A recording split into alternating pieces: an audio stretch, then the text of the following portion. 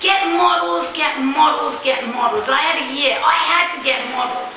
Every day. I was out and about. I ran this salon. I did whatever I had to do to get models. So when I meet people and they say, oh, well, I can't get a model. Like, I think it's pathetic.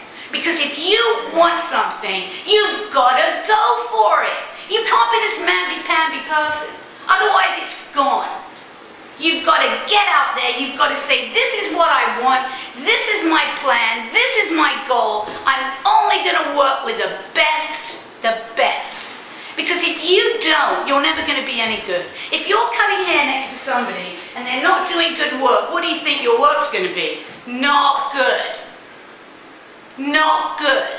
If you're working with somebody and they're doing brilliant work and you're sitting there looking at them, you're like, wow, that's what you want. And you don't want to be mediocre. You want to be great.